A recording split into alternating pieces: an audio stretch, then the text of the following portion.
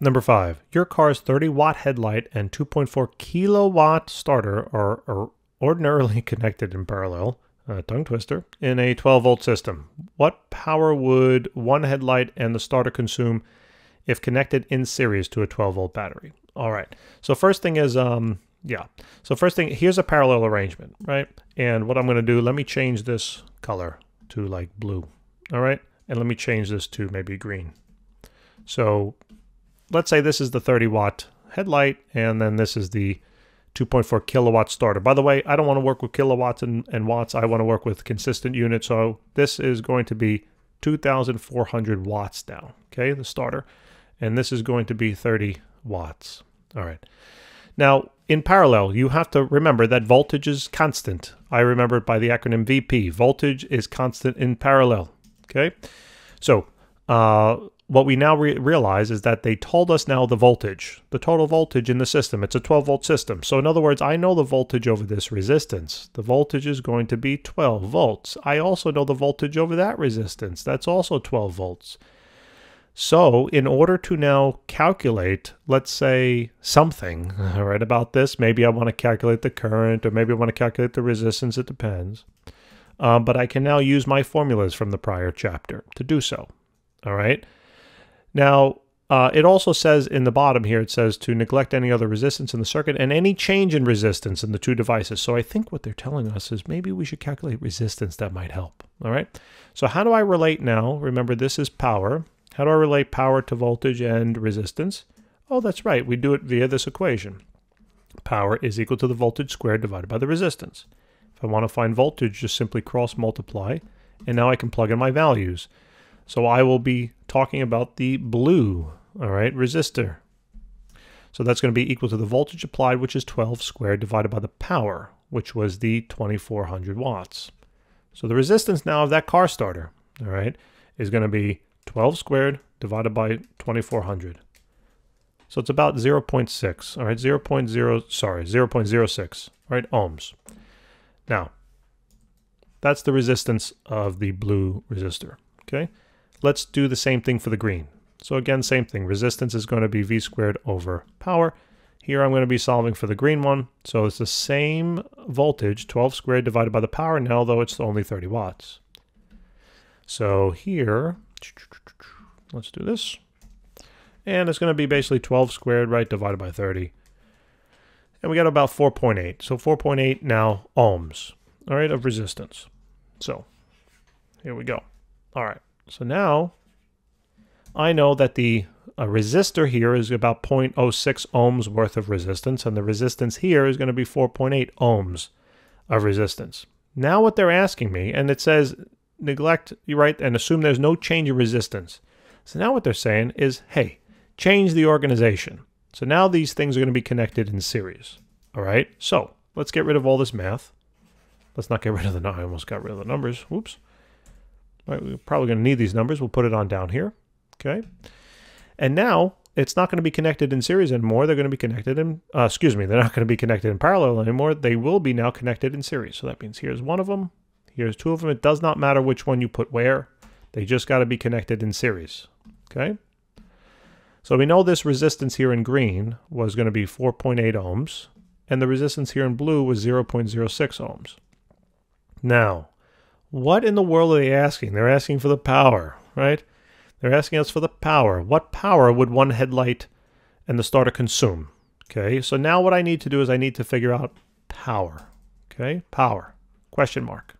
Power, question mark. I need to figure out the power being, what's the word? I guess diffused, or whatever you want to call it, consumed by those devices. So we have to remember one thing now, that in a parallel circuit, in a series circuit, if this isn't confusing, I'm probably going to confuse you because I'm calling my series circuit parallel, and who knows if I called this a series, but this is parallel, this is series, okay? So we have to remember one thing now. Just like we talked about voltage being constant in parallel, the current is now constant in series, all right? So I remember that as IS, or is, right? Current is known as I, S for series. So current is constant in series. All right.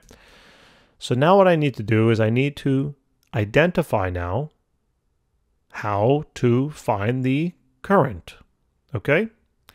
Now, in order to do this, we have to break this down into an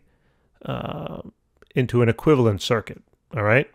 So in other words, what I need to do is I need to find the resistance in series, the total resistance, or aka the equivalent resistance.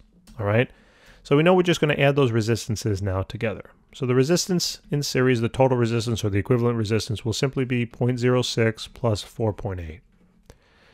When we calculate that now, it's going to simply be 4.86, right? Ohms.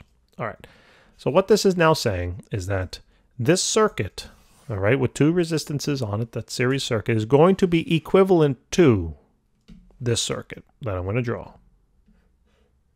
It's equivalent to a single resistor now. Equivalent, not identical to, but equivalent, okay? Because obviously there's two here, now I'm only drawing one. But it's equivalent to a single resistance on a circuit that has a value of 4.86 ohms. All right? It's equivalent to that. Now, if I told you that the voltage source here was 12 volts, and you knew the resistance, we can now calculate the current, right?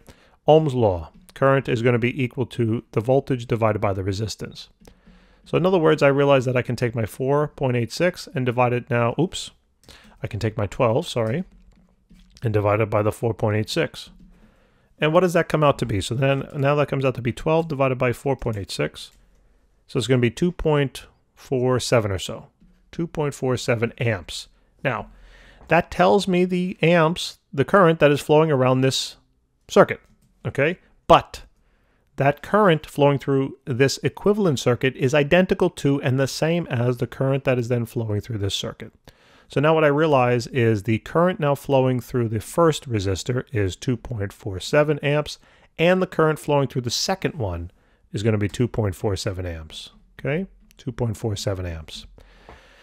So now what I can do is if I know the resistance of this resistor and now I know the current, I can find the power. Right? How can I do that? Via the formula, power is going to be equal to the current squared times the resistance. So the current is going to be 2.47 squared multiplied by that resistance of 4.8. So power is going to be equal to, let's see what we got. So square that value, I'm using the exact value in the calculator, the 2.4691 whatever, squared times then the 4.8. And we get about 29.2. 29.2. Or 0.3, I guess. Watts. Okay? That's kind of close to the 30. Let's see what happens to the other one. So power is going to be equal to I squared times R. So the power is equal to now the current squared, so 2.47 squared multiplied by now that resistance of 0.06, right? Okay. So let's do that. So we got the 2.47 squared multiplied then by 0.06. That dropped a lot, right? Power is a lot less now. So 0.0366. Right? I guess sig figs, yeah, whatever. That's in terms of now watts. Okay? So that's what we got. Now, in just considering the final answer for this, right, it says what power, back to the question, what power would one headlight and the starter consume? So I guess they want maybe the total. All right? So all we need to do is basically take this value, right? And remember that's rounded. So we're going to use the exact value in the calculator. And we're going to add it to this value. In other words, the total power consumed by this circuit will be equal to the power consumed by the first appliance plus the power consumed by the second. All right?